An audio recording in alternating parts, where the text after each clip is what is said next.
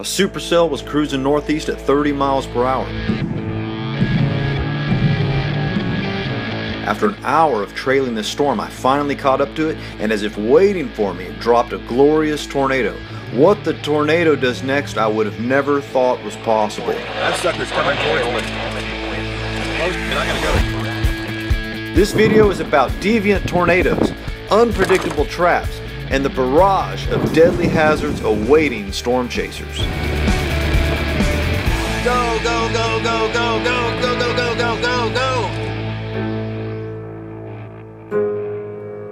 After tailing the parent supercell northeast for an hour, it was surprising to see its tornado tracking the opposite direction. Though deviating from its projected path, it was moving slow enough for me to have some confidence to allow it to approach close enough to practically eat out of my hand. At this range, you really see the detail in the suction vortices, the smaller evil tornadoes inside the tornado. And it's right there. This close, the condensation funnel looks like an angel of death, a twisted waterfall writhing in reverse back into the heavens.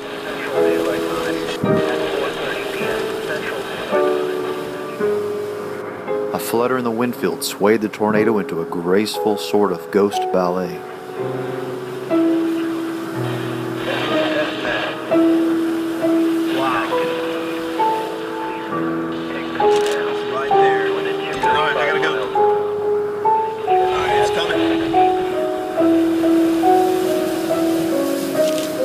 After a pirouette, the tornado glided back over its previous steps. I always wonder if the owners of the house had any idea their home narrowly dodged destruction. Twice. Witnessing an apparition like this is truly otherworldly, but this spectacle comes at the ultimate risk. Tornadoes can be deceptive and unpredictable. They intensify, grow, morph, and deviate any direction. And at this range, there's almost no time to react, adjust, and escape when the unexpected occurs. I've witnessed tornadoes turn hard right, bank left, do U-turns, suddenly accelerate, and go in reverse.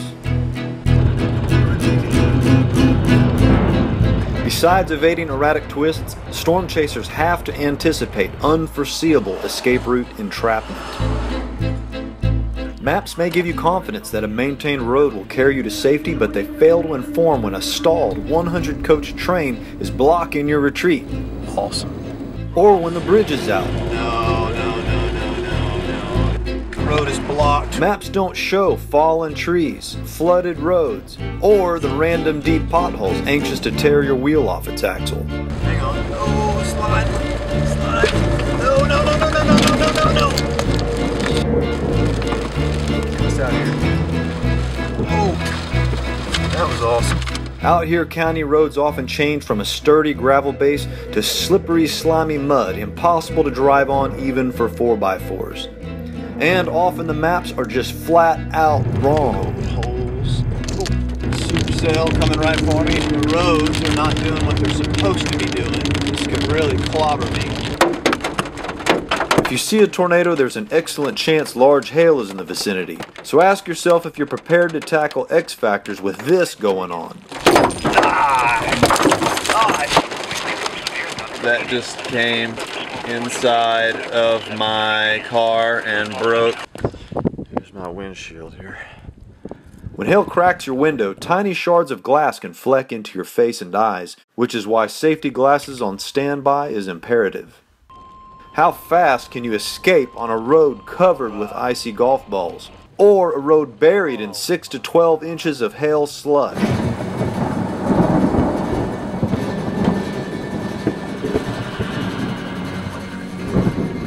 Any thunderstorm out there could discharge a lightning bolt with your head's name on it at any time. And storm chasers all agree the most dangerous aspect of chasing are the many miles of commuting.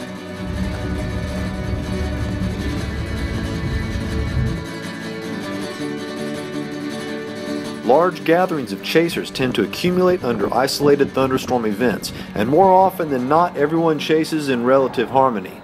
Experienced chasers can move fast together in tight caravans, and they pull completely off the road when pausing to film. Others, not so much. Whenever a high risk of tornadoes is forecast near a populated area, suddenly every Tom, Dick, and Harry with a camera phone in that county becomes a storm chaser and drives into their siren-blaring streets to catch their glimpse of the madness.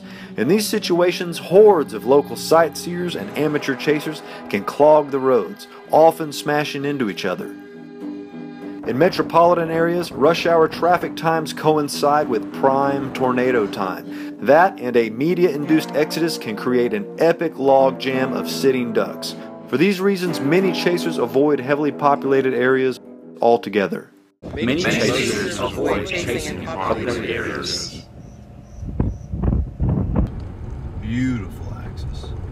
There's also plenty of furry friends out there that don't want to get sucked up either. Get out of the way, mule deer. And others that are completely oblivious. This is what a car looks like after hitting a mule deer.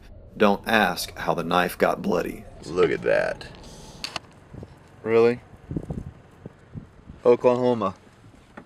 Oh my God, look at that rain wrap. There are several other features feeding into and out of a supercell that are capable of blowing out your windows or rolling your vehicle. A surging rear flank downdraft wrapping powerful wind and rain around a developing tornado. Dangerous downbursts, straight line winds, and thin rivers of concentrated, powerful wind called inflow jets blasting into a feeding tornado. The perfect tornado is a well-lit, visible tube descending from a high base. The low precipitation storm mode allows you to marvel these tornadoes from miles away, but this is a rare experience, even for the most dedicated chasers. The more common experience is a rain-wrapped mess. These obscured tornadoes are difficult to see from a distance and thus can lure aggressive chasers in closer into an extremely dangerous trap. The boundaries of these tornadoes are less defined and almost invisible in the heavy rain. Many chaser vehicles have been rolled while driving right into these outer boundary tornado force winds. We got a tornado right next to us. Look at this.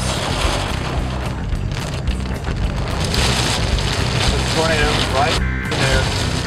On the ground right behind me. Okay, we're inside circulation. Hang on. Tornado right behind me. Hang on. Holy shit. The definition of a tornado has been argued as a violently rotating column of air extending from a cumulonimbus cloud to the ground, even though some non-cumulonimbus clouds can produce landspout tornadoes. But a key word here is air. And air is usually invisible. This can make defining the boundary of the tornado visually confusing and making it closer than you calculated. Yep, time to back up. Come on, car, go. This condensation funnel has a sharp, visible boundary, but there is still violently rotating air around the funnel. Thus, the actual tornado is wider than what is visible. In this case, dust and debris is being lifted, revealing the actual boundary. But this happened in dry conditions when present dust was easily lifted. So you can imagine in more wet conditions, when dust is absent or more reluctant to become airborne, there is often no dust cloud to reveal that boundary. In this tornado, there is no signature long condensation funnel to give away its presence, only a dust cloud. And check out this tornado. No condensation funnel or dust cloud, only a white whirling mist on the ground directly under a swirling base vaguely announced its existence. You can see clear air completely under this mesocyclone, and if you look closely here, you'll notice a brief suction vortices touch down with likely EF3 force winds. But EF1 force wind damage was recorded well beyond the suction vortices, out to the edge of the mesocyclone and beyond. Here is the more likely tornado force wind boundary. This is the birth of the tornado that killed 4 storm chasers and nearly a dozen others, the infamous El Reno 2013 tornado. It was this clear air deception underneath, as well as direction changing, unfathomable growth, and sudden increasing speed that made this tornado the most deadly ever to storm chasers yet.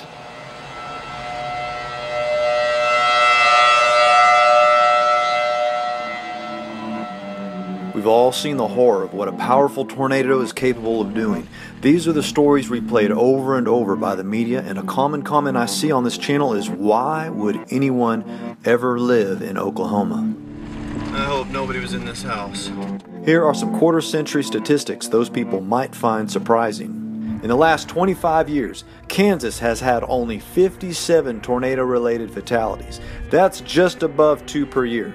Texas has had only 93, Mississippi 112, Arkansas 121, Oklahoma 131. Tennessee has had 175, Missouri 243, and Alabama leads this stat with 380, almost triple that of Oklahoma. But it only takes one worst-case scenario to tip the scales toward another state.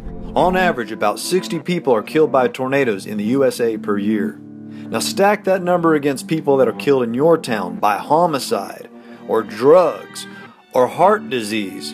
You may think it's crazy living in an area prone to monster tornadoes, but a true monster is clever enough not to be scary. It hides in plain sight, preying on our ignorance. It doesn't roar before it devours us, rather waits for us to openly invite it into our lives. Which leads me to another serious hazard of storm chasing. 4 storm chasers have died in action here in the USA, and 1 in every 4 people will die of heart disease here. There it is. That's a giant tornado, and it might be coming right this way. Here it comes. Go, go, go, go, go, go, go, go, go, go, go, go.